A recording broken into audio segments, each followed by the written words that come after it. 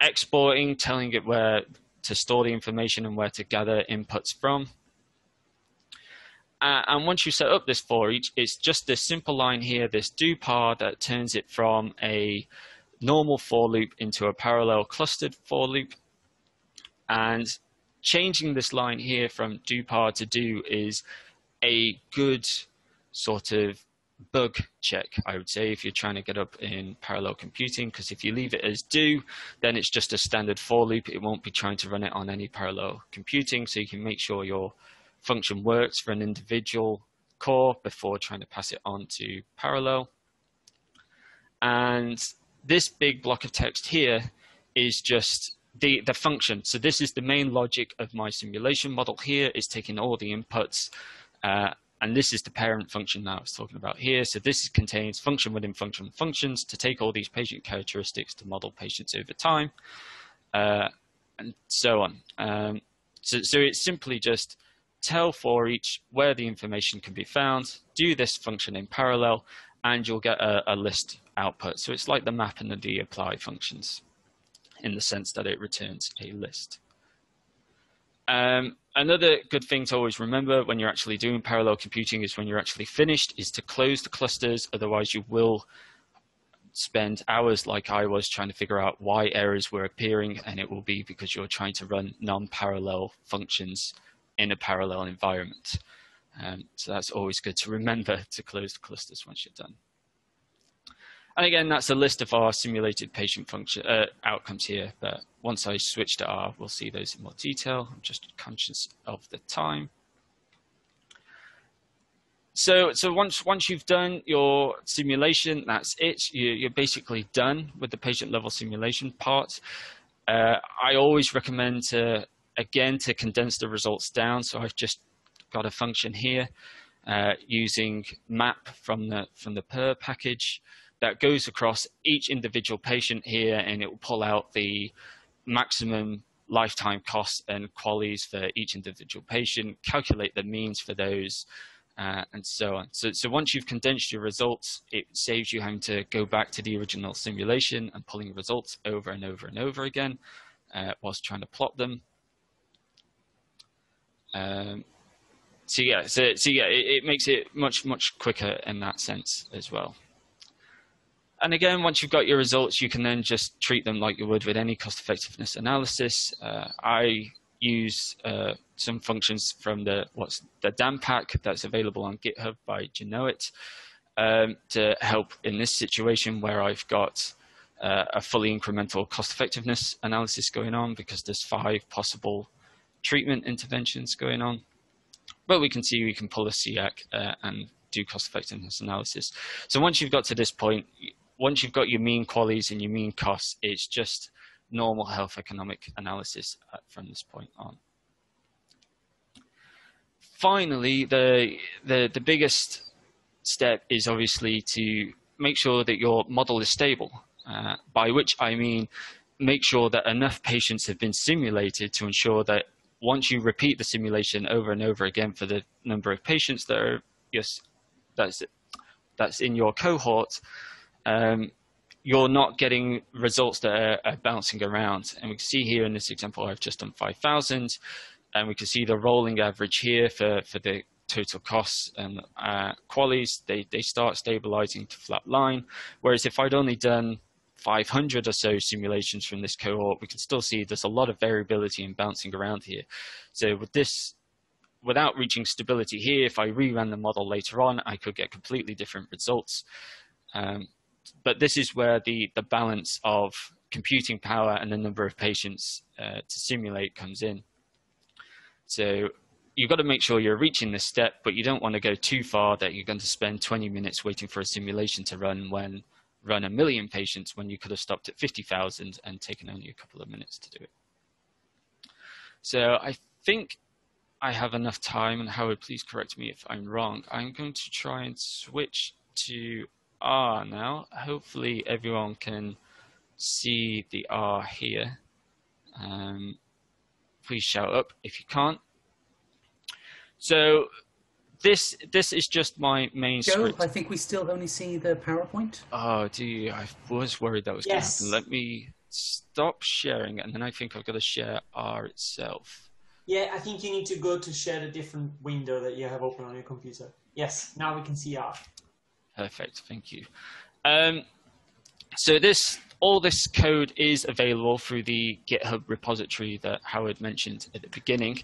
And if there are any questions people have about any particular functions, I'm happy to go through them at the end. But just to show you a quick live demo, fingers crossed, of the model here, we can see the individual steps that I've been talking about. So I've already loaded the required libraries and my model inputs, and we're just going to simulate 1,000 patients in this case. So the first step I'm going to do is generate all my patient characteristics using all the model inputs. So if I just run that, outpatient here, we can see I've got a list of 1,000 people now, each with their own unique age, sex, baseline characteristics that can be used further along in the simulation. And then obviously you don't see all the functions that are going to be made. They are available in these function scripts. You can then move on to actually running the simulation. One thing that I forgot to mention here is that a useful thing, if you're running a very complex simulation that's going to take a long time to run, is potentially to build in the option to save the outputs of that simulation, to save you having to run it over and over again.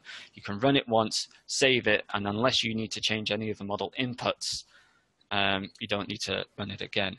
So I'll show this afterwards if I remember, but there is the ask yes no function in R that will pop up with a question box that will take the user's input as a true or false, and you can use that to then run logic from. And then there's also other base functions such as directory creator that will check if a particular folder or file exists, and then if not, create it for you. So in this case, I'm going to click no so we don't save the outputs.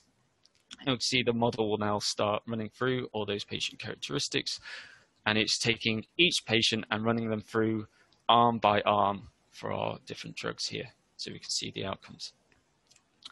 So that's it, really. That's the simulation complete, and we can see characteristics. So I'm going to look at drug X, patient 1, see what happened to them, just as an example. So we can see here, these are the patient characteristics over time for each of the individual patients. So we've got their age being recorded, their filtration rate over time. If they're on injections, you can see that it increased, but then as soon as they stop treatment, it starts declining at a natural rate.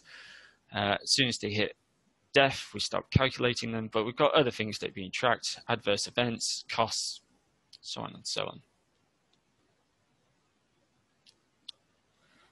So just to show you that, so the output simulation results, they all appear here. I've got them stratified by drug arm and all 1,000 patients. They're all stored in a list, so they're easily accessible. But as you can imagine, as I've been saying, a big list like that, it takes a long time to load if you're just trying to do some simple plots.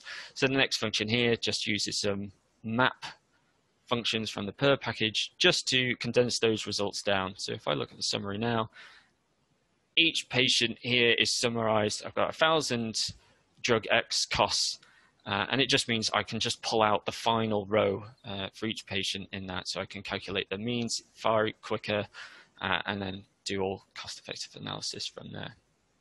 And then if I just pull out the mean, we can see here that these are our mean costs and qualities for lifetime for each of the drug arms there. Once you've got those down, you can then just do results like I've been talking about. So you can then, again, using this DAM pack from GitHub, you can do fully incremental cost-effective analysis, return it as a table within your model, as well as pull out some CX. And then finally, like I've been saying, the final step of any patient level simulation is to perform stability checks. I like to use the Plotly package to be able to turn GG plots into interactive plots. So I can hover over here and you can see how it's changing over time. If you've not used this package before and you've always thought, oh, wouldn't it be nice to have interactive plots before, I highly recommend it, but we can follow those over time. And it also has the useful advantage of being able to zoom in to certain aspects of your plot. So we can see here that if I only stops the simulation after 20 or 30 people, we can still see there's a lot of variability going on, hence why we need much longer simulations going on. And the fact that only 1,000 patients didn't take that too long here, there's not much computational power, so you would be justified in increasing the number of patients simulated vastly. Howard, I'm conscious of time, actually, so I think Joe, there are a few questions from the chat, so yep. if you want, we can spend the last few minutes going through them, and then maybe come back to that as well when we finish the first batch of talks. Yeah, sure. Quite happy to go through questions. So if people are happy, I think the easiest way is for me to, let me just put my video on, is for me to kind of convey the questions on behalf of the audience, although I think it's just easier to do it that way. So yeah. The first question, which has generated some discussion, was why need to simulate patient characteristics instead of using actual patient data, individual level data? And there was somebody replying that, well, it depends on whether you do have individual level data. But maybe, do you want to say more? Do you have any? No, that's exactly it. If you have the individual patient data from a particular trial, then yes, you could use that data to simulate your characteristics or use the characteristics of that population. But if you use the distributions you gain from that individual patient data, you could say you could then be more representative of the overall general population, because what you capture in a trial might not be the full range of patients you're expecting for the target intervention. Yes, which picks up nicely on another comment that came later on, which is about the sort of representativeness of the RCT in comparison to your own population. And that calls into question all sorts of different assumptions you might make, as you were saying. Mm. Then let me just scroll down. There's a couple of questions which are more about the specifics of using R. For example, there was a question about whether there's a difference in functionality in parallel computing from different operating systems, like Linux versus Windows versus Mac. I don't know if you... Oh, sorry. I was just going to say, to be honest, I don't know. I've only ever done this on a Windows computer. I know there's a talk later on about parallel computing, so perhaps we can all ask again later and get an answer there. Another couple of questions. One, more of a statement, which I agree with, which is checking standard errors is at least as important as checking means. With insufficient patients, standard errors are overestimated, and I think you've made your point in the talk as well. Yeah, no, I completely agree with that, and especially when it comes to the stability checks of the model as well. Yes, I forgot to put them onto these graphs here, but yes, the one thing to check around these graphs is not only the means, but the confidence intervals as well. Another very good point, I think, and by the way, you will notice that I am being very cautious and trying not to name anybody who's asked a question, just in case issues with privacy and confidentiality came up later. But obviously everybody who's at the meeting know who's asked the questions because the name come up in the chat. So this is a bit silly, but go with it. So the other question is simulation of patients, well, again, is more of a statement. Simulation of patient profiles uses models. And then that means that there's more structure than in the actual data, and this needs to be acknowledged. If I'm following that question, I think is that related to where I said you could simulate patient characteristics independently or dependently? Yes, I think it was at that stage. Yes. Yeah, I would completely agree. In this example here, everything's just simulated individually because it's a hypothetical model. But again, if you had this goes back to the first question. If you had the individual patient data, you could then generate sort of regression type analysis to understand the relationship between certain patient characteristics, which you could then feed into your simulation when you're generating these patient characteristics, and then you're keeping all those relationships that you would expect, and then you end up with a simulated cohort that should be representative of the target population as well. So they're all sort of interrelated in that aspect. And then I think the final question, which is a technical one, and is there a reason why the model inputs are stored in a list in R rather than the data frames with rows and each individuals? In terms of, well, the reason why I stored all the outputs and all the inputs here as a list is just to try and keep things as a vector as much as possible, just because if you store inputs and outputs in a data frame, each time you call a particular column or out number from that data frame, R has to try and call the entire data frame each time. So if you can store things within a vector, then it's a lot easier on R, and it can call that information far quicker and speed up the simulation. Final question, Howard. Do we have time for one final question? We could maybe move on, I think, to the next talk, but I think we do want to thank Joe. Really, really nice talk, and thank you so much for sharing the code. I've already tested it; it does work. So everyone can jump in there. But Joe, you could reply to some of the questions in the comments afterwards if you wanted. I think there are some technical questions about the code. Yeah, I'll go through and I'll try and respond to some of them where I spot them. Just a final thing, I just want to say a big thank you to my colleague as well, Hannah Baker, who, when we were first approached to do a patient-level simulation, we worked together to come up with quite a lot of these steps and functions together. So big thanks to her as well. Thank you. I'll stop sharing. There you are. Thanks, Joe. So our next speaker is Kevin Dayton from Delta Hat, who's going to tell us about propensity scores in R and how to manage multiple scenario analyses in a single clean script. So Gio and Luke, if we give Kevin access, he can then take over. Yes, so I'm trying to find Kevin. There you go. Okay. Kevin, you should be able to talk. Unmute yourself. I've unmuted you, and then you should be able to share your screen as well. Yep, we can see it. Hello, so can you hear me as well? Sorry. We can hear you as well, yes. Hi, Kevin. Wonderful, thank you.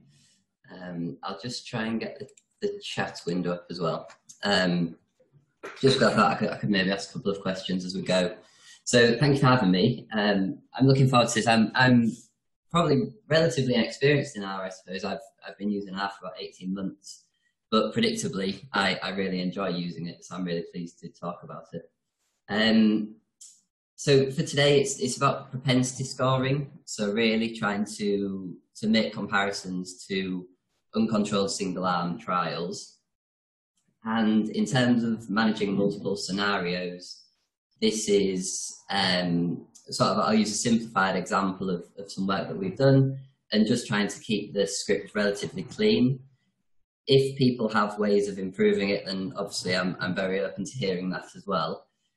Before we start, I know we have a lot of participants here today. So just as a bit of a test of the chat function and as a very simple survey, can I just ask with a yes or no or Y or N response, how many people are familiar with propensity scoring?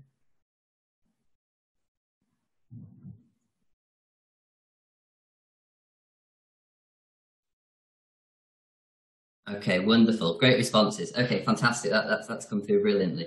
And then just in terms of pitching the R content, if people stop answering that one, and then can I just ask if you're familiar with for loops? Are people familiar with for loops in R? I'm just thinking we may have a range of participants. So very much yes, some no's. Okay, wonderful. All right, thanks very much. So I'll move on with the presentation. So I'm going to try to do this roughly in two halves. So I'll go through the PowerPoint content and then move to R and do some coding in there. In terms of the content, this might look like a lot, but I'll be relatively brief through these different topics because I'm sure you're familiar with most of these aspects. Okay. So randomized controlled trials, I won't patronize you, I'm sure everybody's familiar. The RCTs generally represent the gold standard of study design, and the idea being you take your sample population and then in this schematic you randomize them as indicated with the dice, and then you'll take a baseline measure, provide an intervention, and then take an outcome measure. And by looking at the two different groups, you can sorry, slides. Can you see my slides? Okay, sorry, the slides are in the. Yeah, we should be able to see them. Okay, sorry. So